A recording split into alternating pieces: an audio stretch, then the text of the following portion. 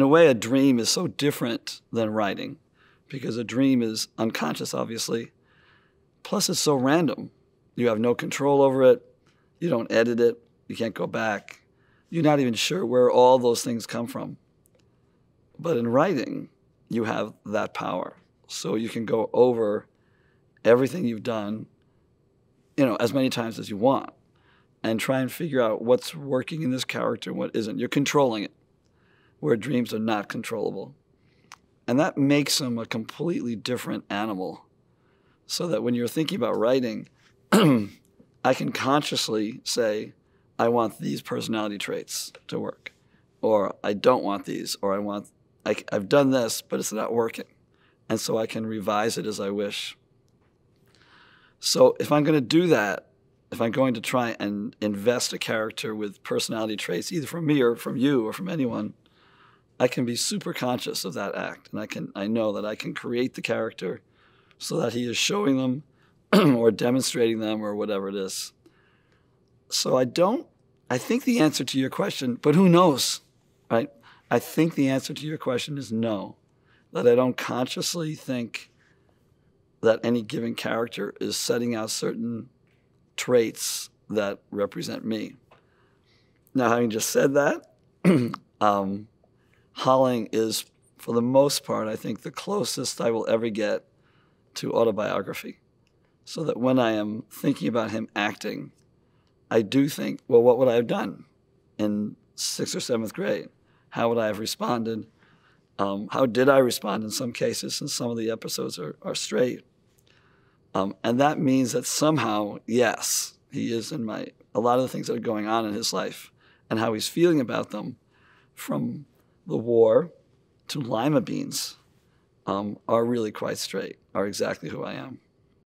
Good evening, and although I would love to take credit for just the two of us working on this, it never could have happened without all of the people and the resources to be able to put such a fabulous program together. So it's my honor to let you know that Alan Reed's 2023 received time, resources, and financial support from several businesses, organizations, and people. We'd like to thank Allen ISD, Lovejoy ISD, the Foundation for Allen Schools, the Foundation for Lovejoy Schools, for their participation, their financial participation in this program, the Rotary Club of Allen, Allen Arts Alliance, the Allen Philharmonic, Shakespeare Dallas, the Allen Public Library, but most especially the Friends of the Allen Public Library. The Alan Reed's committee members this year are Jane Bennett, J.J. Gillette, Kay Hawkins, Susan Jackson, Bonnie J., Tom Keener, myself, Patrick McGowan, Kimberly Richardson, Farida Shipchandler, and numerous members of the Allen Public Library, the librarians. We are so grateful to each and every one of them for the time that they helped in putting this together. So without further ado, my co-chair, Patrick McGowan.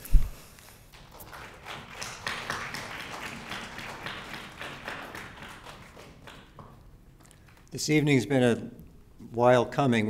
We actually selected books close to a year ago. And at that time, the Alan Reed's 2023 committee was unanimous in its acclaim of and delighted to recommend Gary D. Schmidt's The Wednesday Wars for this year's Shakespeare Reimagined event. Many of Mr. Schmidt's books have earned national recognition, including The Wednesday Wars, which won a John Newbery Honor book. He recently retired as a professor of English at Calvin College, and it gives me great pleasure to welcome Gary Schmidt as our featured visiting author for Alan Reed's 2023.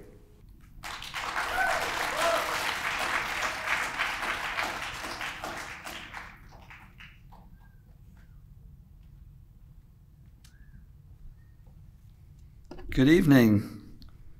Oh, guys, good evening.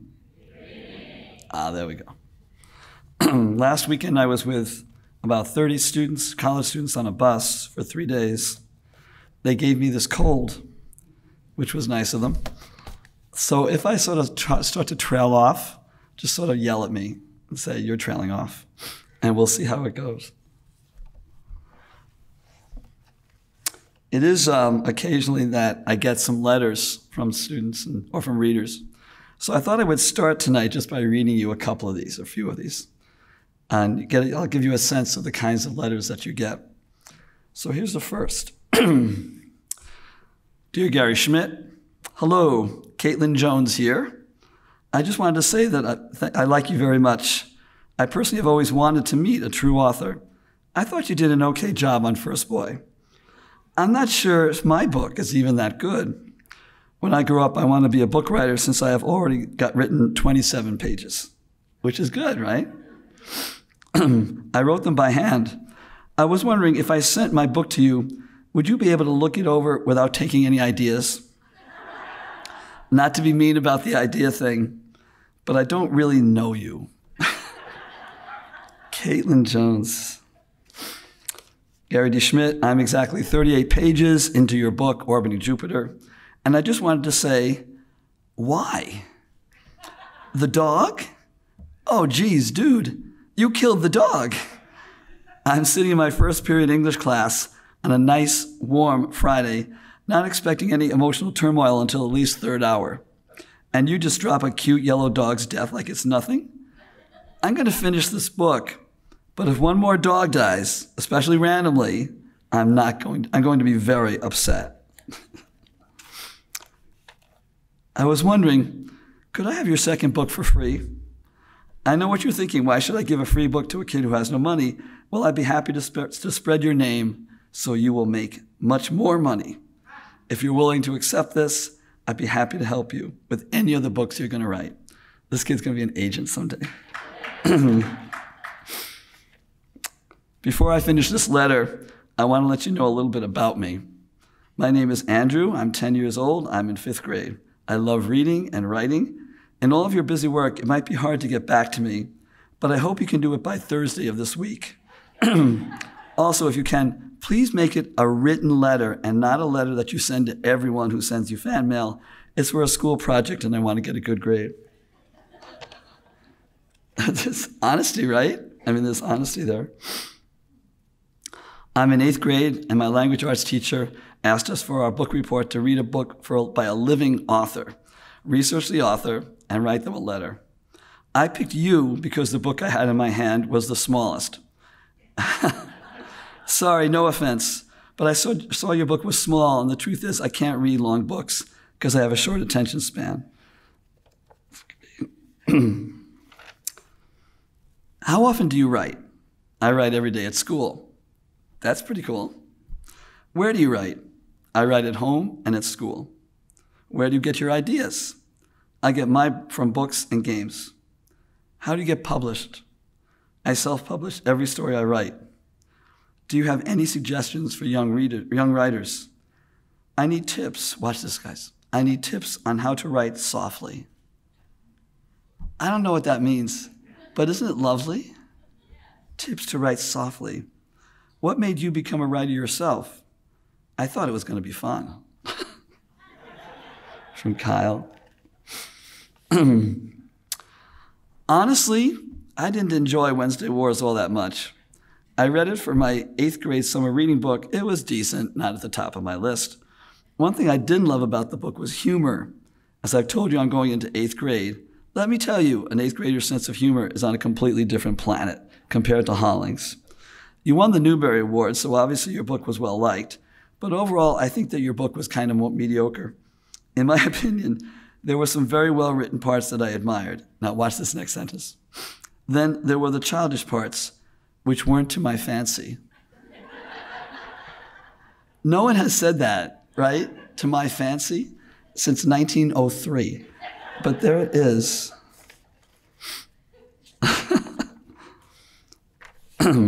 My name is James. I'm in the 8th grade.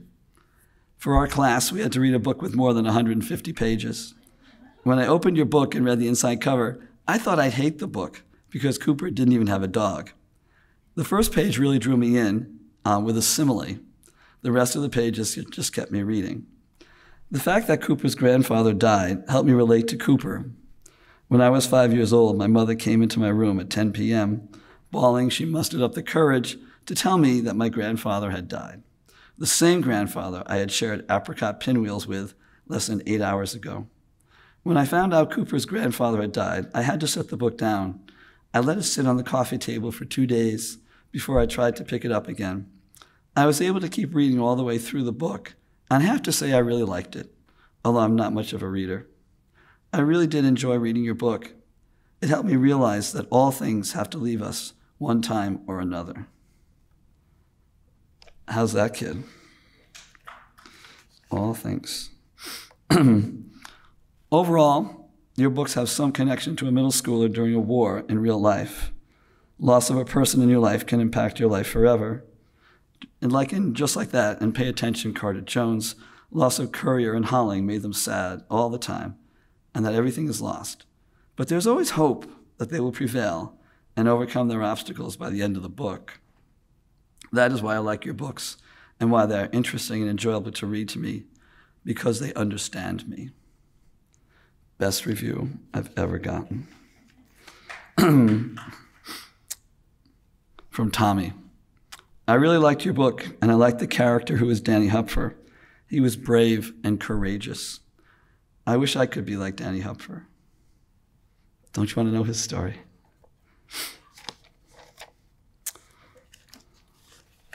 I'm going to go past here. Dear Mr. Schmidt, I like your style of writing because you use a lot of beautiful. I hope that's right? Like it feels like it's missing a word, but I hope that's what he meant to say. You use a lot of beautiful. I also like how you use personification. Here's one I wrote. The wind tapping me on the shoulder as it felt as cold as a ghost. And here's one of my favorite lines from any letter ever, anytime. Your books make me feel like I can do anything. Yeah, you'd go back to your desk after that one, right? To get letters like those is, well, I think you can imagine. What I want to talk about tonight for a bit and muse with you, as long as my voice stays with me, is why is it that we believe that books are important for us? And I know that sounds like such an obvious question, but we live in strange times when even basic questions seem to be overturned or given strange answers. And it seems to me that every so often that it's not a bad idea just to sit back for a little bit and start to think about, well, why should we have books? Why should there be a library? It takes a lot of money. All that time in English classes, why should we do it? And I sort of want to muse about that for a little while with you, if that's okay. And I'm going to start in a sort of strange place. About a year ago, I was at a graduation at Hanlon Prison in Ionia County, Michigan. Hanlon is a maximum security prison where I was teaching. I've taught it Tuesday nights for 4 years there. It is a maximum security prison. It takes 45 very intensive minutes to get through security. Most of the guys I teach are lifers. They are never leaving these prisons. They were graduating on this day into an associate's degree. I began to work at Hanlon Prison mostly because of a guy named John Rotman, who was a chaplain there. The year before, I had lost my wife to cancer, and between then and the day that John called me, I had canceled all speaking and all writing gigs. I'd stopped all writing. There just wasn't any point anymore. John called to ask if I would come and speak to the 28 guys who had read some of my books. And I said, no. I wasn't interested, and I said, I just don't do this anymore. And John, because he's a wise guy, says to me, Gary, it's been a year. It's time to get back in the game. And I was furious. I was beside myself with anger that someone would dare to say something like that to me. But I also trusted John, and so I went to the prison. If you've never been to a prison, particularly a maximum security one, it's hard for me to describe this to you. I sat through the orientation, which was filled with dire warnings. Never turn your back on these guys. Never let them get behind you. Never, never, never, never let them touch you. Never touch them. Never use anything but their last names. Never let the panic button that you're wearing leave your side. And there's a panic button that you wore on your belt. When all that was done, on one January night, I went to the prison for the first time. The guys were late. They'd been in lockdown all day because the guards had been finding so many knives. They'd spent their day in their underwear, and supper that night had been a piece of bread with a slice of American cheese on it and a swath of mustard. When I heard that, waiting for the guys to come, I thought these guys would come into this room with me and they'd be, mad. They'd be angry.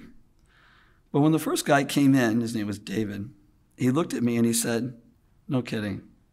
You can't believe what a blessing it is you're here tonight." First thing a lifer had ever said to me. You can't believe what a blessing it is that you're here tonight. The talk and discussion was supposed to go for 45 minutes. It went for 2 hours, until one of the guards knocked on the glass outside.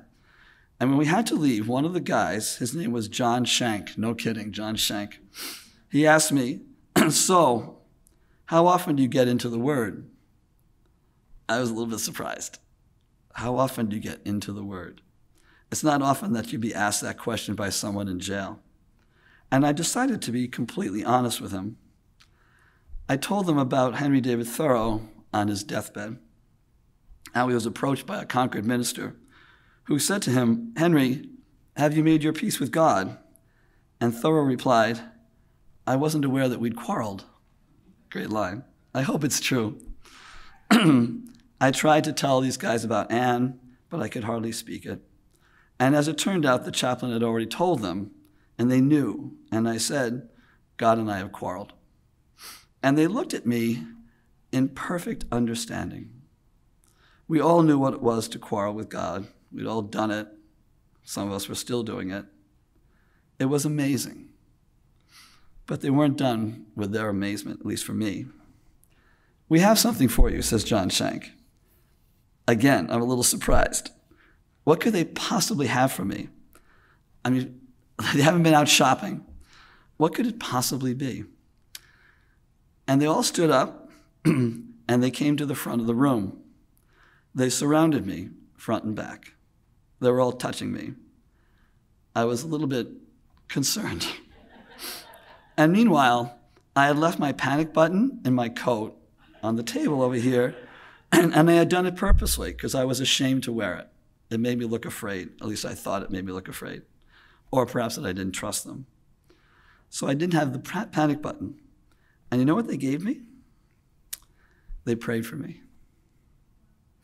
These guys, murderers and rapists and drug dealers, now surrounding me, holding me, they prayed for me. You cannot know what it's like to have a murderer pray for you because you've lost so much. Last May at this graduation, the main commencement speaker was okay. You know commencement speakers, right? But to my mind, he was well overshadowed by a student respondent whose name was Anthony, who spoke of the ways in which taking classes and reading books had taught him to think deeply and to try and act with justice. I wish you could have heard it.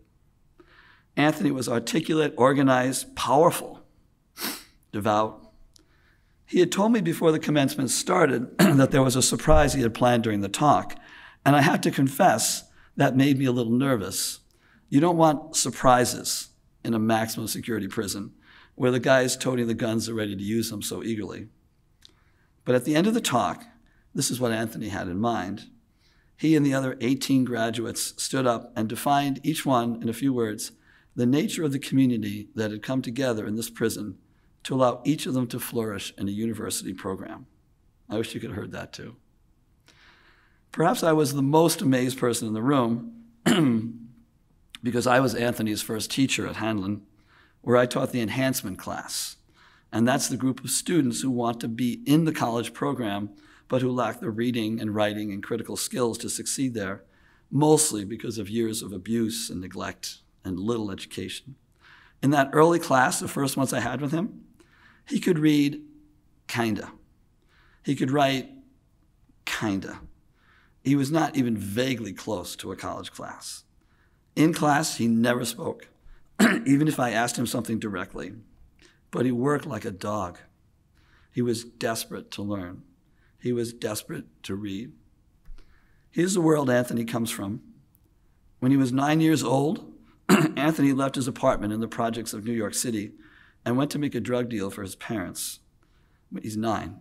When he came back, his parents took the drugs and went into their bedroom, and since he knew he wouldn't see them again the rest of the day, he decided not to go to school, but instead he sat down and put on the TV. And when he did, the picture that came up that morning was the first burning tower in New York City. He watched, fascinated, and then the second plane hit. Anthony went outside. He searched the skies for the plane that might hit his apartment house. He was writing this in a memoir for the class, and I thought, after reading that line, this is how it must have been in New York, that people came out to see if there were other planes coming to hit other buildings. And there's Anthony watching for that. But that wasn't what he was actually saying. Instead, Anthony wrote this: I went outside to see if another plane was going to hit my apartment building. I wish there would be. It would do me a favor. His parents were upstairs. Anthony was 9 when he was wishing there would be. 9. At the end of that first semester together, he came up to the front of the classroom and quietly said, "We read 11 books." "Yeah, 11, I said.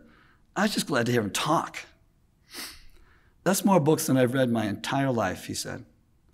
"Terrific," I said. "That's a fantastic accomplishment." And it was. Anthony waited for a moment, and then he said this. And librarians out there, please remember this line. "If I had had these books when I was a kid," he said, "then," and he didn't finish. I think everyone in this room can finish for him, though. If I had had these books when I was a kid, then. A year later, Anthony stopped me one night in the hall to tell me he'd been accepted into the BA program. "I know," I said. "That's fantastic." He was overjoyed. "I'm the first person in my family to get to college," he said. "And you know what? I did it while I was in prison." Pretty cool, huh? Then last fall, after I had passed through all the security and was walking down the long hall toward class on Tuesday night, 2 prisoners stopped me, guys I didn't know, and they knew me. And they both say, "Do you hear about Anthony?" they asked. Now, in a high-security prison, that question, "Did you hear about?" is almost always followed by disaster. And my heart stopped. Did you hear about? But it wasn't disaster this time. It was about Anthony's philosophy class, how his professor had returned written essays to his class at the end of the night, but he kept Anthony's to the very end. And his professor had told the class at that moment that Anthony's paper was a model piece of academic writing. And he had stopped everyone from leaving and said, "I'm going to read it to you." And he read Anthony's essay aloud to the whole class. In prison, being singled out like that can get you beat up to within an inch of your life. But the 2 guys telling me this, they were proud of him. They were wicked proud of him. That night, they nicknamed him Turtle. I have no idea why, but he became Turtle. And as I drove home that night after seeing him and congratulating him, I just cried the whole way home, which was pretty much true after every night at Hanlon Prison. Anthony remains in prison, but he's not the guy he was when he committed his crime. Since that crime, he has not seen his 2 children, who were babies at the time. They're now 17. At the graduation, they were supposed to come to the prison to meet their father for the first time. But at the very last minute, their mother pulled them back. So Anthony, right now, is still in prison, still waiting to see them, still reading, and now being a tutor. I'm trying to work on all that," said Anthony, so I can be what I'm supposed to be for them," he said to me. What do books do for us? What do stories do for us? They save our lives. They save our lives. My own family was a collection of storytellers. Not so much writers, but storytellers. On my father's side, this was super uneasy. Like many German families, their stories always began at World War II. And the immigrant years before then were the kind of years we do not speak of, mostly because of their uncomfortable relationship with Germany. I heard very little about my father's childhood or about his father's life, and certainly about his grandfather's life. The early stories I did hear were always abrupt and truncated. I remember tidbits of the story of my great-grandfather renouncing his Prussian citizenship and then skedaddling to America. He had to be out of the boundaries of the country within 24 hours. I heard the beginning of my story about my grandfather walking across the street to his parents' home in Flushing, New York in 1939, just after the invasion of Poland, and of him taking down the pictures of his father's nieces and nephews, his cousins, who were wearing their Hitler Youth uniforms, and my grandfather announcing that that side of the family, quote, was dead to us now. I remember my father talking about a kid on their block who answered the call to return to Germany to fight in the German army for the Second World War, and whose mother, now left alone by her only son, lived on their block with drawn curtains forever afterwards. When that boy was killed, no one on the block knew how to comfort her, or even if they should comfort the mother of a traitor, or at least someone designated as a traitor. There was no gold star. There was nothing for him. On my father's side, stories of the war mattered hugely. When we drove into New York City to visit Uncle Mal and Aunt Millie, my father and Uncle Mal would quickly move past my father's bank job and Uncle Mal's job as a librarian and get to what counted. Those days in the war, when Mal was in the Army and stationed on Guam, and my father was in the Navy and stationed on a supply ship. Here's the story that stayed with me best. Mal was responsible for knowing the current positions of all ships in the Pacific theater. The officer above him once told him that if they were suddenly overwhelmed by the enemy, the first thing he'd do was to go shoot Mal in the head. It was a joke, Mal thought, until he realized it wasn't.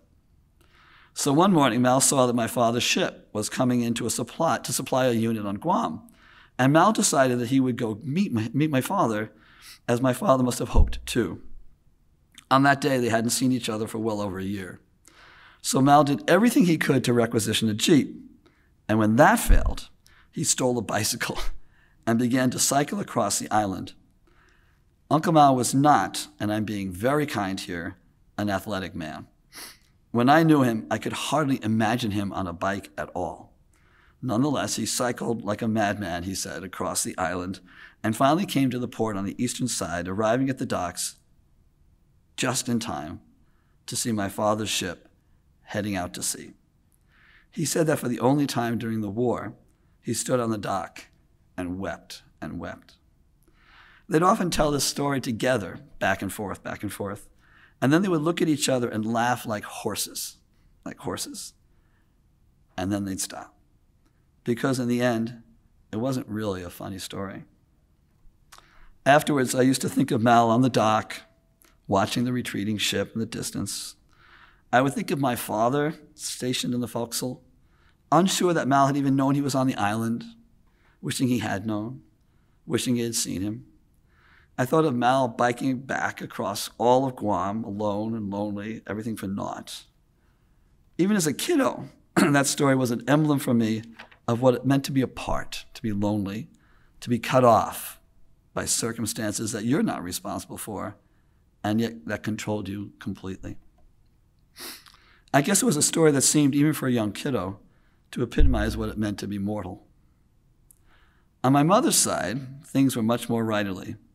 My uncle's name was Bradford Ernest Smith, and though I doubt very much anyone here knows that name, perhaps some of you will know his work. Before Sesame Street, there were a number of live shows for kids. Remember when television was still live? Shows that were aimed at a child audience, and one of those was Captain Kangaroo. Anyone remember? Captain Kangaroo. My uncle wrote that show. He wrote it in CBS during its early years. The show extended for, watch this, 6,000 performances over 29 years. If you don't know the show, alas, you probably have a much poorer life for it, but that's okay. It was a pastiche of cartoons and music and skits and educational bits, all featuring, of course, the captain, who wore something like a naval uniform. No one ever knew what it was, really. He had a mustache and a bowl haircut, and he was, to use a kind of outdated term, he was jolly. I mean, that's kind of the way you think of him. His best companion was, anyone remember? Mr. Green Jeans, who was an actor who presented as a kind of hayseed farmer. And Mr. Moose, remember him? Who was a puppet with outsized, moose antlers. He was always a step or two behind the joke. And there was some other animal in costume with a big round mouth. I think his name was Cosmo. Anyone remember? He had this large round mouth, but he never spoke. The stick that played on most of the shows was this tremendous shower of ping pong balls that would come down all over the place at some sort of moment of crisis in the skits. And I used to wonder as a kiddo how the captain and Mr. Green Jeans and maybe my uncle would ever be able to pick up all those ping pong balls, hundreds, from the set and have them ready for the next show. You can't believe how much cachet there was when I was in kindergarten and first grade and second grade. And I was related to the guy who was riding Captain Kangaroo. You can't believe how cool that was. It wasn't quite so cool in high school, but it was really cool in first grade. I remember a show when the captain came on to tell us that one of the minor characters who appeared from time to time had passed away. That is, the actor who played that character had died. I was a little older then. I remember thinking how easy it would have been to simply have someone else play the character, no explanation necessary. Or how simple it would have been to just eliminate him from the show. He doesn't show up anymore.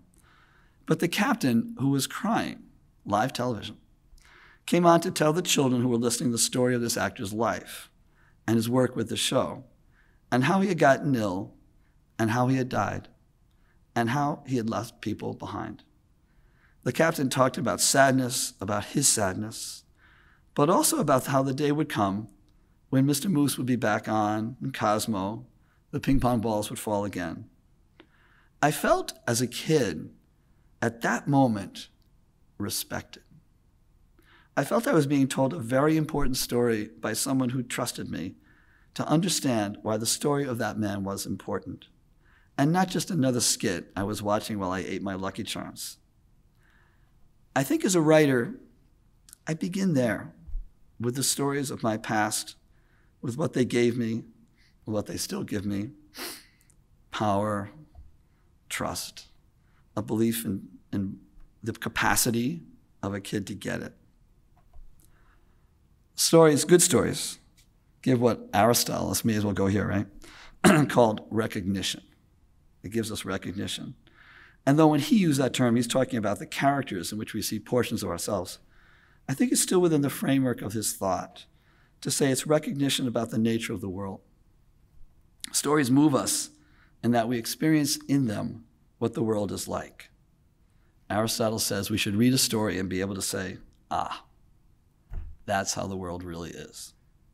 And when we respond that way, we're not just affirming it's imitating the world, we're affirming the powerful community of a reader and writer and teller who in that moment of connection are looking at the world together. And perhaps they're affirming it or denying it or some other way. But in that moment, they are staring at the world together in perfect communion. When I sit at my typewriter alone, except for the Border Collie, that's what I try for. And there's more. It's not just recognition. A few years ago, I brought a group of college students up to Stratford, Ontario, to see several plays as part of the annual Shakespeare Festival there. One of the plays is always a musical, which I have to confess I'm never excited about. I don't really like musicals. All that sudden breaking in into the middle of a song in the middle of a crisis. It always makes me want to, laugh. But we went to see Man of La Mancha. On this trip was an English major who was very interested in theater. She brought with her her very eager boyfriend, who was an engineer, who was not very eager to learn about theater, who was not interested at all in theater, who could care less about theater, but who was very, very interested in her. And he came along on that motivation alone. We do this trip on a very tight budget, so the tickets were, shall we say, the cheap seats, way at the top of seventh heaven here. And it turned out that English major and her engineering boyfriend randomly got the tickets for the show at the very, very top of the theater. I mean, you really almost needed a telescope. The engineering major didn't care as he settled in beside her. He's fully aware of his motivation, probably she was too, for coming and eager for the privacy. But the engineering major really did care when a moment later, I came down and sat right next to them. That I was in the third seat. That he was not happy, as you can again imagine. I thought it was a delightful coincidence, though it was pretty weird. At the end of the play, after Don Quixote's adventures and misadventures, his family discovers him, and they force him to come home. And if you've seen the play, you'll remember this scene. And Don Quixote lies on what is clearly his deathbed. And the family tries to force him to give up this ridiculous identity that he's taken on. There's no Don Quixote. And they want him to finally speak his real family name. What is your name? They insist. What is your real name? He says, Don Quixote. No, what is your real name? Speak it. And they demand it. They want this moment when he's clearly who he should be. And the engineering major beside me, this guy who had not interested in theater, up in the seventh heaven of this vast theater, no kidding, he leans forward in his seat. He looks down on the stage. He's watching this all happen. And he whispers, say Don Quixote. Tell them it's Don Quixote. But he doesn't. At that moment, the character yields, and he speaks his family name instead. And this engineering major next to me sat back against the seat with this terrible sigh of disappointment. I tell you the truth. At that moment, I would have done all the work that I had put into that trip just for him and him alone, so that he could be pierced with true story as he was, so that he could experience that piercing and learn what art can do. And it doesn't matter that the musical, because it's kind of a stupid musical, ends with Don Quixote standing up, he's supposed to be on his deathbed, and eventually reasserting his imagined identity. He claims to be the Lord of La Mancha again. This engineering major had already seen it, the terrible brokenness of a world without charity, without imagination, without humanity. He had seen it, and he knew it was a true seeing, and he was changed. A few months ago, a student of mine pointed me towards a book I didn't know about, David Foster Wallace's This Is Water. Anyone know that book? This Is Water. When the student told me it was short, I was sure he was mistaken, since David Foster Wallace had no idea how to write a short anything. But the student was right. It is short. And it opens with this really, really quick anecdote, which perhaps some of you have heard before. Here's the anecdote that the book opens with. There were these two young fish swimming along, and they happened to meet an older fish swimming the other way, who nods at them and says, "Morning, boys. How's the water?" And the two young fish swim on for a bit, and then eventually one of them looks over at the other and goes, "What's water?" We live in a culture, and you all know this, that is powerful, that is controlling, that is dominant, that is absolutely insistent upon itself. And its greatest power, our culture's greatest power, comes from the fact that it doesn't announce itself. We hardly know it's there. We don't know we're swimming in water because we so accept it. Of course, this is the way it is. Story tells us that the water is there. Story questions the water. Story calls us to pay attention to the water. Story insists we pay attention because story often tells us what it means to live in the culture we live in and to see its effects. In heightened experience, it wakes us up. It offers possibilities. We can respond more passionately, more wisely, more fully to the world around us because we have had an encounter with the arts. And this is why the loss of a vigorous support for the arts in colleges and universities across North America, and the suspicion that has grown in the last few years about librarians and libraries, is so frighteningly self-destructive. When our culture insists that we consume, when our culture preaches not self-reliance, but self-absorption and self-investment. When our culture focuses us on the banal and the trivial. When our culture suggests that a story about a TikTok personality should be given the same level of significance and attention as a report on the loss of an entire ecosystem. When our culture projects and protects a social media universe whose workings are, let's just say it, whose workings are purposefully obscene and obviously destructive of communities and individuals, and often manipulated to no good purpose. When all that happens, story begs us to pay attention to the individual, to the community, to every complex and striving soul in our midst who is loved by God and shaped by God and held in the palm of the Lord's hand against the onslaught of a broken world. We see this in the ways that stories offer us avenues of response. And I find that when I am most moved by story, I am moved by these offered avenues, particularly when that avenue is filled with grace. The Ethiopian writer Muren Hedero has a recent short story called The Suitcase. It tells of Saba, who has come to the city of Addis Ababa to visit relatives. She has brought 2 suitcases with her, one filled with what she needs over the next few weeks, the other filled with gifts from family in the United States. It's a heady visit for her. She opens channels between hard-to-bridge worlds. She begins to learn the language, to understand and live in the country of her family's history. The living is exciting, rambunctious, a little frightening. But Saba begins to get a sense of how important her heritage is to her. Her Ethiopian family sees this growth and this budding love, and they have seen this before, and it didn't go so well.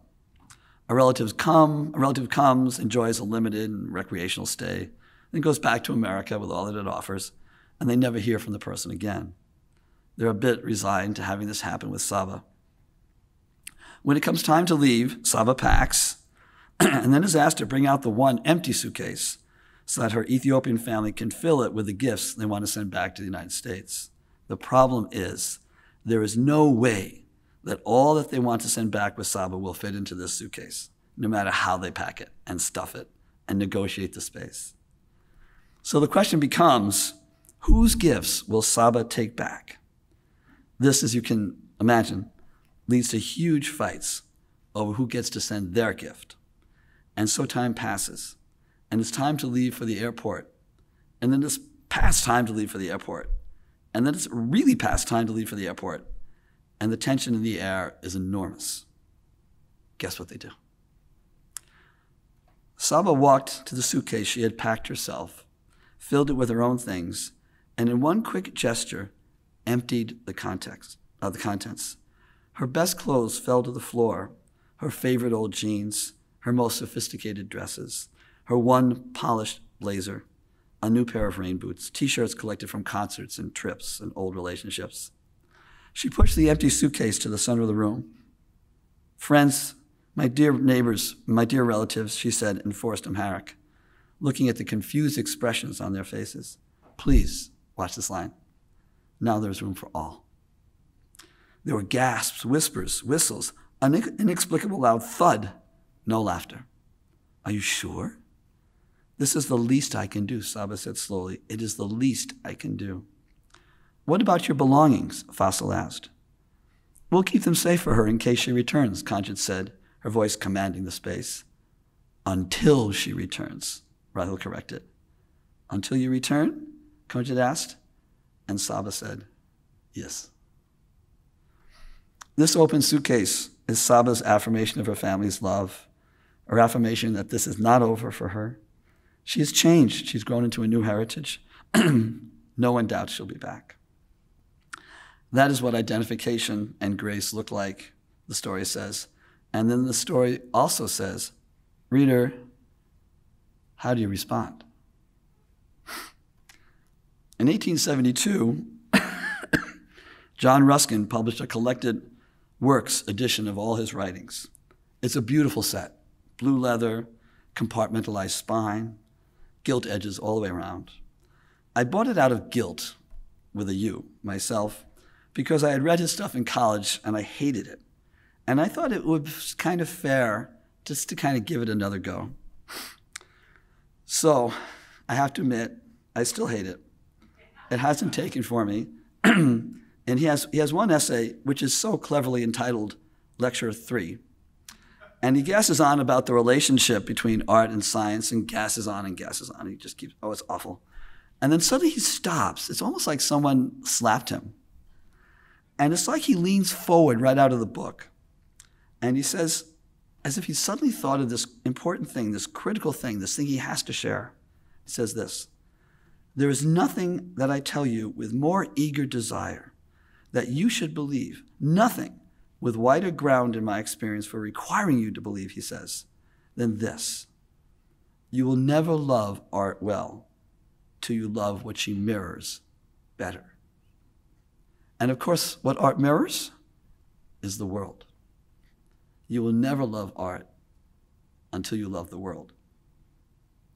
I like that. I think I would change it a little bit. I think I would say you will love art and story well as they reveal and offer to you ways to respond to what art mirrors, the world. Because that's what story does. We're moved by stories because it offers us a way to respond to the world.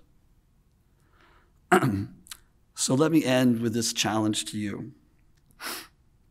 And for all writers who live in a broken world, tonight or tomorrow, go home and write up the story of that woman in Flushing, New York in 1944 who lives behind drawn curtains.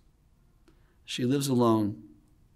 Her beloved son, who spent his childhood playing with the kids up and down the block, has followed what he thought was his duty, to go back and fight on the German side. He is a traitor to everyone this woman knows. And though she has not gone back, no one from the block now speaks to her. No one stops and knocks at her door. No one offers to help her carry the groceries. No one invites her to sit on the stoop with them as evening comes on. On Sundays, she huddles in the back pew of St. Paul's Lutheran and leaves before the final prayer so no one will see her. And this morning, she got the telegram she has feared all along. It has announced her son's death while fighting for his country. And though there are gold stars in some of the windows up and down the block, there will not be one in hers. Think of that woman retroactively, and then write the story because you love the world in all of its brokenness. How does story move us? Why does story move us? That's how. Write that story, and that's why. Robert Bolt writes this of Sir Thomas More, or in the words of Sir Thomas More: "God made the angels to show him splendor, and he made the animals for innocence and plants for their simplicity. But man, he made to serve him wittily in the tangles of his mind. The writer, the reader are always in the tangles of our minds." Thank you, folks, for coming tonight. May the Lord bless and keep you all.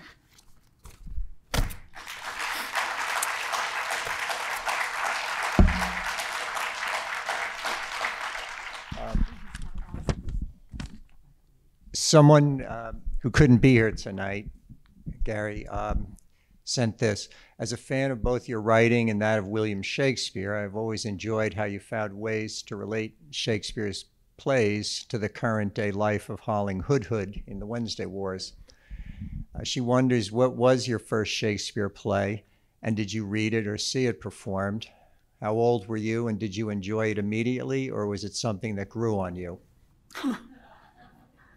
Boy, that's hard to go back there, right? I think one of the earliest ones I ever saw was Macbeth, which has lots of blood and violence. So, you know, you're 8 years old. It's fantastic, right? I mean, all this stuff going on. It was also set in colonial Africa, so that Macbeth was one of the imperialists there. And it was so cool because the actors, I should say the whole performance, really wanted to give you the sense that you were in, I think it was Kenya. And at the end, when Macduff's sons come out to try and overtake Macbeth, and the big fight ensues. They came onto the stage in a Jeep. No kidding, in a Jeep. And the odd thing of it, I was super young. The very first car that I ever drove was a Jeep. And I was about 8 or 9, but it was before that play. And it was my Sunday school teacher who had a Jeep, and he had a field in the back. And he let us drive his Jeep. I mean, it's just crazy. And I just could imagine myself coming onto that stage in a Jeep and thinking that was wicked cool. And I think what I really liked about it, though I don't always like plays that are out of period, what I liked about it was just the spectacle. And of course, Shakespeare's great at that. He wants it to be a spectacle. It's not just a story, it's just this astonishing experience on stage. And if you think about what it must have been like back then, when you're standing the whole time. I mean, you're standing for 3 hours if you're watching a Shakespeare play back at the period. And the best seats are right against the stage where you can put your arms like this and support yourself. But other than that, you're standing for 3 hours on that lowest level. Spectacle has got to happen. You have to be engaged. And so it wasn't so much in those early, in that first play, that I cared about the story or that I even cared or understood much of what was going on. It was just this, look what's happening on stage. How incredible is that? The witches, I mean, the sword fights, I just loved it all. I loved that. So I think I would say that. And of course, that's probably a false memory, right? I was so young, who knows what it was fully like. But when I think of that time, that's what I think of. And I still, when I go see a Shakespeare play today, I love just the spectacle of it, perhaps even more than the story at times. To see how you take a play that's, 400 years old and make it so engaging in a culture where we depend on the visual so powerfully. To watch how an actor does it, I just still find it wonderful. Yeah, excuse me. I loved your story of your accounts of teaching in the prison. As a teacher myself, I always really appreciate the kind of feedback similar to that I've got from my students. I've never had them circle around me and pray for me. But just that environment that you find yourself in, that's, I can identify with that. Are you still teaching there? No, and one of the great disappointments of my life, that enhancement program has been canceled, and instead they just keep the college program. So that's still there, and I'm glad about that. But I argued that the guys who needed it most were the guys who had never had, there's no chance of getting into a college program until you take that other one. And the argument back to me was, well, it's costly. And so we're just going to start with people who can make it. And I get that understanding. I can see it, money, I suppose, blah, blah, blah.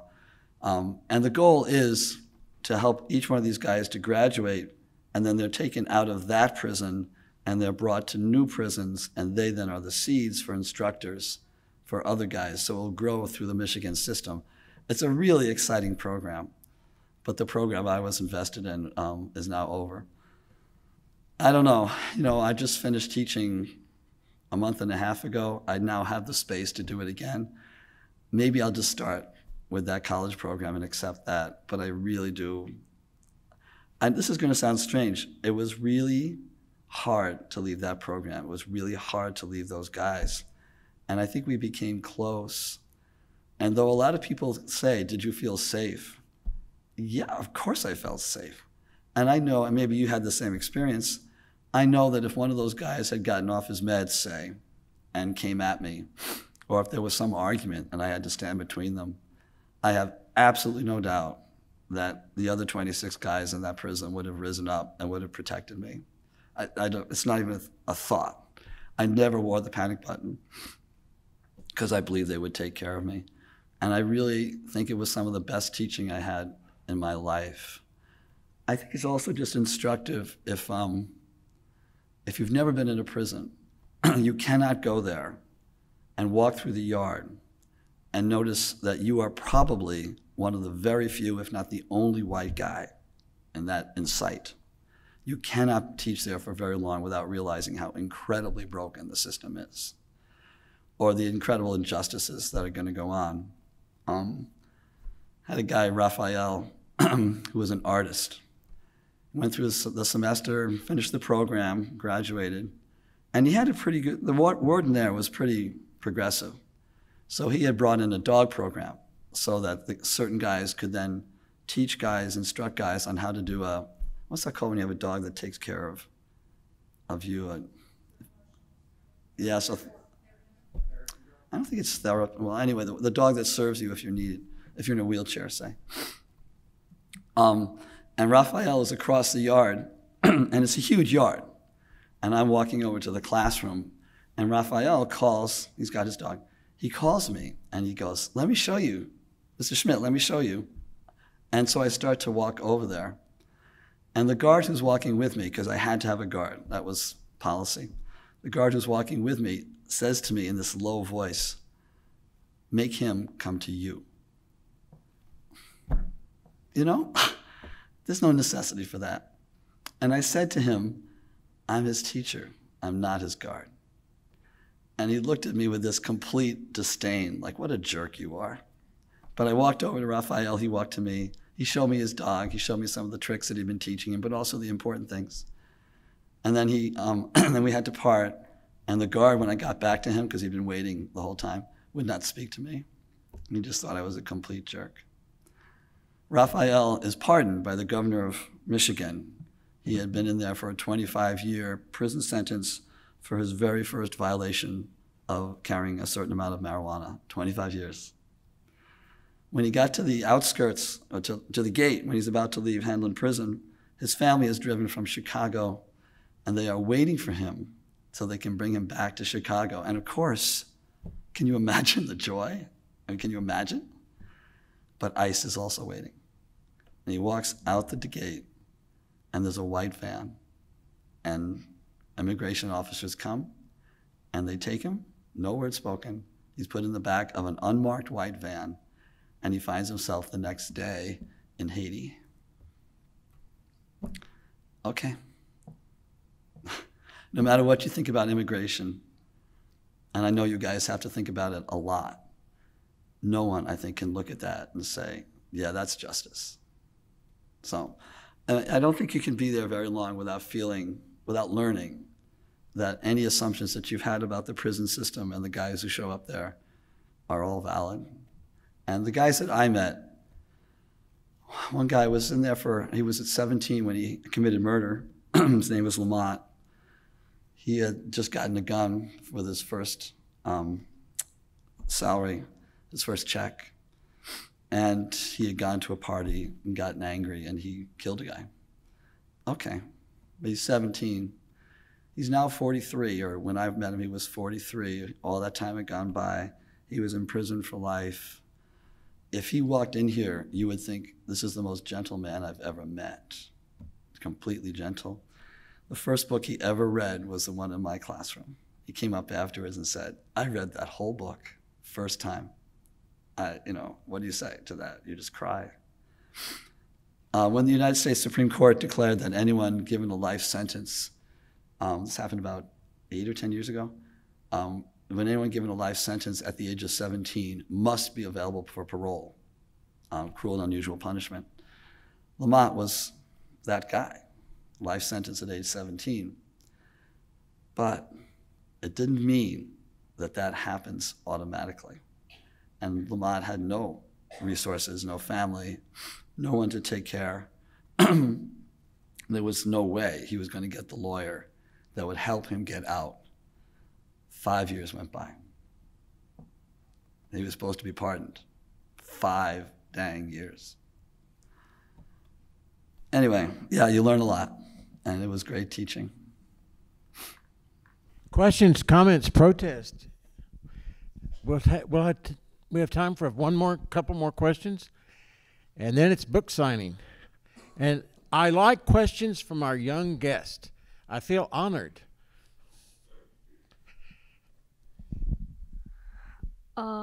Why cream puffs in the Wednesday Wars? Are you fond of cream puffs, or is it just random? Good question. Yeah. When I was 13, I went to a friend's bar mitzvah, and I sat next to Sean Casey. So here's this, Gary Schmidt, about as Protestant as you're going to get. Sean Casey, who's Catholic, and we're at a bar mitzvah. And most of my friends were Jewish, and so there were a lot of bar mitzvahs, and I loved them. You ate really, really well. And so Sean and I had eaten super well at this, I guess it was a breakfast, and we were really, really full. And this guy came with a tray, they rolled a tray of chocolate eclairs, which I kind of loved. And he brings them over to our table, and he goes, "Take as many as you want." Oh my gosh, take as many as you want. We were so full that I looked at Sean and he looked at me, and I go, "I'm gonna throw up if I eat these. It's just not gonna happen." Sean looks at me and he nods, and then he says, "You know what? We will remember for the rest of our lives that we did not take this chocolate eclair." And it's true. I have never forgotten that I didn't take that chocolate eclair. So in that scene, I was thinking of chocolate eclairs, but I wasn't sure that people would know what they were. And I'm not sure if that's even true. Maybe everyone would know what they are. But I thought I should choose something that's a little bit more common. And so I I changed the chocolate eclairs to cream puffs just because I thought people would know about them that way. And that's really how they got into the book. Since then, you cannot believe how many schools I go to, and at the end of the event, they will say, "We have a surprise for you." And I go, "Oh, what could that possibly be?" And they say, "Well, it's a surprise." And then someone will go out, and then they will wheel in on a cart cream puffs. And they're always the frozen ones, and they have never been de-thawed. And so I will say, "Oh my, what a surprise." And they will say, "Isn't it?" And then they will hand out all these cream puffs. And I have to kind of do my crummy acting and say, "Oh, I'm so thrilled at this," because I'm sort of sick to cream puffs, actually. But yeah, that's how they started. You just convert it to what you think is going to be best for the book, pretty much. One last question, comment, protest. Okay, a young lady, okay. While I'm walking down there, I can say that as a former teacher, one of the biggest joys is when the student, the first half of the semester, acts like they don't want to be there. And the second half of the semester, they love being there. Yeah. Pretty cool.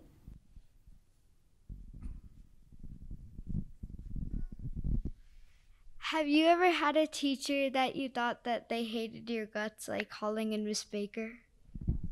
That's a good question. That's a really good question. In the book, Holling is wrong about Mrs. Baker. He thinks she doesn't like him. He thinks that she's really against him. And little by little, it's revealed that she really does like him. I mean, she goes and lights the candles eventually in that one church. And she's always liked him, but she's also the teacher. And there's a difference between a friend and a teacher. It's not the same thing. And so here's this teacher who really cares about him and respects him and believes in him. And he only discovers that as the story moves along.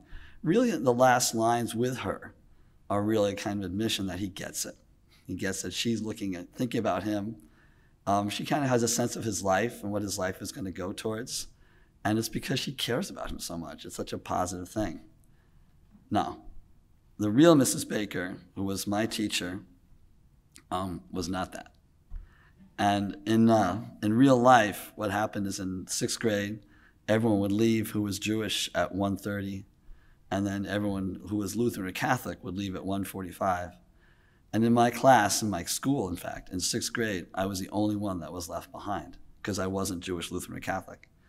And Mrs. Baker was my teacher, and she was really ticked because all the other 6th grade teachers, they left.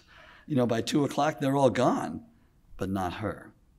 And so she had to stay in the classroom with me, and I think she resented it. So we did not have a good relationship, to say the least. And I really have had amazing and wonderful, incredible teachers, but she wasn't one of them. And I feel badly about that, but she did give me the character. So, okay, at least there was that. But I never saw her after I left. But I had other great teachers. In the book, there's a mention of a Miss Kabikoff, and she was in 4th grade, and she sort of saved me because I had been tracked. That meant that you were put in certain categories, and I was put in the stupid category. We all knew that's what it was. And she taught the smartest kids. And she met me on the playground. I met her. We liked each other. And she came into the stupid classroom, and she said, "Gary, get your stuff." I had no idea how it happened. Neither did my parents, who didn't know about it. But she came in, I took the stuff out of my desk, and we went to her classroom. I was in 4th grade. I had not learned how to read, and she taught me how to read.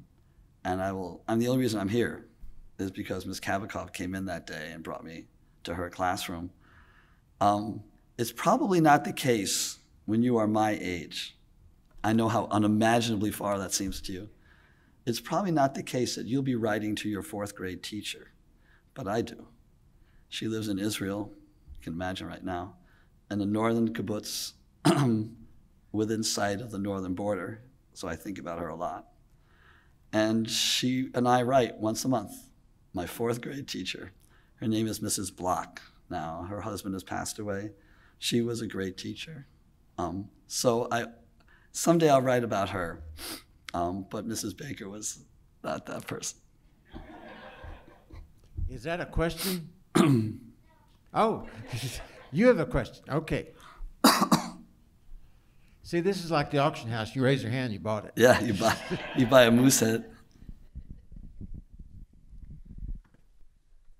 So you wrote this like during the Vietnam War. What was it like being in school and hearing about that? Yeah, the book is set during the Vietnam War. It was terrifying. And in a way, it was sort of like that anecdote about the fish. It was in the water, but we hardly knew anything else. And the difference was that during those years, it was always in our faces. So on the news every night, you would see live pictures or recently done pictures of the battles. I mean, they were right in your face. We all knew someone who was fought in the war. We all knew someone who was at the war. Many of us knew someone in the war who'd been killed. I did. And it was really terrifying because you thought it would go on forever.